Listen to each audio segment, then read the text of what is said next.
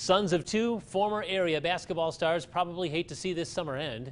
They've made a name for themselves on the recruiting trail after only one season of high school basketball. What a summer it's been for Cooper Koch. His recruiting stock has skyrocketed. After a big summer with his AAU team, the Notre Dame sophomore has picked up scholarship offers from Iowa, Indiana, and Purdue. He says he saw it coming. Playing with a better team, better competition, there's more coaches coming to watch, and as long as you perform and play well, they're going to see the potential. His high school teammate, Lathan Sommerville, has Rutgers, Wake Forest, and Bradley offers under his belt this summer. He says he saw it coming when coaches could finally recruit him in person. It gives them an opportunity to see what you look like in person instead of on video or tape. Gives you an opportunity to showcase your talents. Cooper's dad, JR, played at Iowa.